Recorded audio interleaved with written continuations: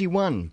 The Radio Wammo Breakfast. The voice of the creative economy. With Vincent Heeringa. Yes, joining us from Ideologue magazine, also all the other magazines under the Tangible label as well. G'day there, Vincent. Good morning, Wammo. And today we're talking about rebranding of sorts, in particular the announcement yesterday by MediaWorks rebranding C4 into a channel called 4, Vincent. 4 with 4 capital letters, of course. Yeah. Couldn't do it any other way. It's kind of interesting because, of course, I'm right in the thick as a publisher of, I've just shut down Real Groove magazine, and I'm relaunching the Groove Guide in an attempt to understand where this market is going, where this youth market and where the music and entertainment market is. And we think we've got a great formula for it with the new Groove Guide, which will come out in a couple of weeks.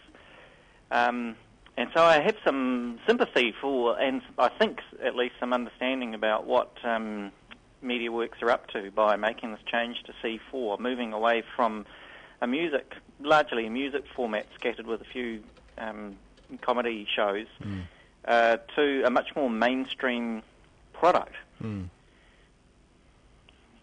It kind of is going to create, between TVNZ and 3 and 4, so 1 and 2 and 3 and 4, will really be mirrors of each other. You know, I think they're absolutely competing head to head now, and you know, in some ways it's 4 channels of blandness all coming together and competing for that same kind of middle New Zealand market.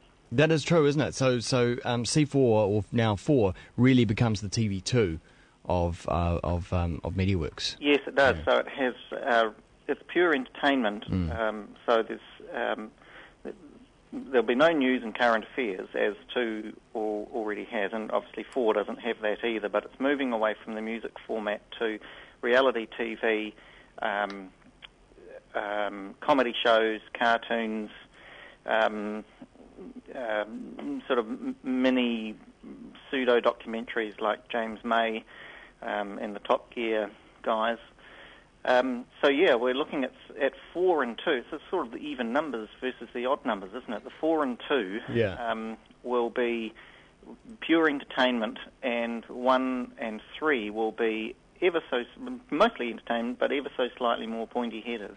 And also a shift in the target demographic with that as well, adjusting its target audience to 18 to 49, up from its current 15 to 39. Yes. And I think that reflects a kind of disenchantment where the advertising is, rather than so much where the viewers are.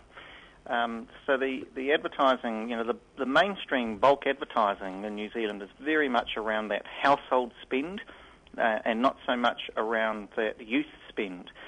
And to me, that, you know, makes a lot of sense. I understand that, and it's no surprise that Jason Paris, who was the marketing manager and quite influential within TVNZ, has recently shifted to MediaWorks and TV3 and 4, and so you know, this is probably the outworking of his experience in targeting that mainstream advertising revenue. But for me as a publisher, I kind of I look at it and I think, yeah, I understand why you're doing that, but it creates quite an opportunity because there aren't many places now dedicated to that younger youth market, and particularly around music and entertainment. All that's left really are magazines and blogs. Yeah. So what can you define that demographic? You know, is it a tween demographic? What are we talking about? You know, if you talk to anyone who's in that demographic, they'd resist being described as a demographic because, of course, just because you're 18 doesn't mean that you share the same tastes as other 18-year-olds. And so we've gone even one step further and said, well, there's a youth market, 18 to 35, which we think there's a particular type of 18 to 35-year-old that Groove Guide is interested in, and they're the people who go out and they go to gigs, they have good taste in music and entertainment, and they typically have a slightly higher spend than others in their peer group, and certainly a whole lot more than the general population. A big focus of their mindset is, what shall I do this weekend, what shall I do tonight? So that's the kind of space that we want to go for, and we see that entertainment market as a pretty lonely space. I don't see many other people operating in there. There's obviously radio, which really dominates that space, but in a broadcast sense and in a kind of mainstream sense, there's not that many people playing in there. But how do you attract advertisers to that? Because obviously that hasn't worked for C4. Well, it didn't work for C4 because it's so expensive, and television is expensive around niches, and so I think what you need is a much more niche product that can sort of get people at all the right places. So, for instance, the Groove Guide, what we're doing is getting it into takeaway joints and universities and apartment buildings and train stations, interrupting people at the points where you would find them, so they can find it and find it useful right at the moment where they want to stand in a queue and read something, or can, go to the burger bar and come back with the Groove Guide. So I think the kind of niche and the interruptive model that print can have can be really effective. I don't know. We could be completely wrong. It's an experiment, but I suspect that there's riches and niches, as the Americans say. Riches and niches.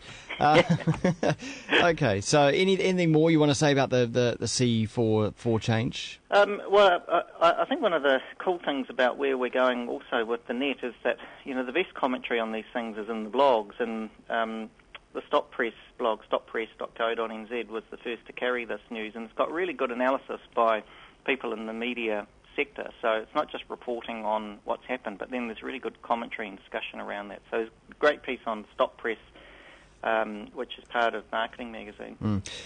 One point I want to add to that, and this might seem minor and everything, but social media now plays an important part in engaging audiences and really finding out what people sort of think about your channel and whatnot. C4 on Facebook has got over 41,000 fans or likes on their page, right? Yeah. You can't rebrand that page. You can't change the C4 bit to 4. No.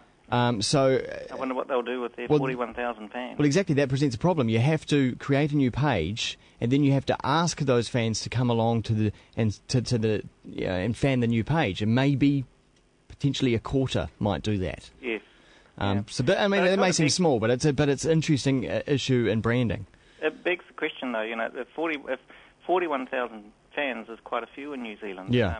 But not by TV not by broadcast TV standards. That's still small fry. But see, for me, operating in the niche space, 41,000 fans, that's an awesome number. I can build a business out of that. But for the megalith that is MediaWorks, that's just not big enough to justify a great big television infrastructure. So, yeah, I mean, come and join our website and our Facebook page, which will be exciting, and we'll deliver that youth content and that cool, sort of alternative look and street look on popular culture. I'm certainly looking forward to seeing it. Thanks very much, Vincent. Pleasure, Wammo. Vincent Heeringa, as he was just saying, of course, the chap behind the new Groove Guide as well.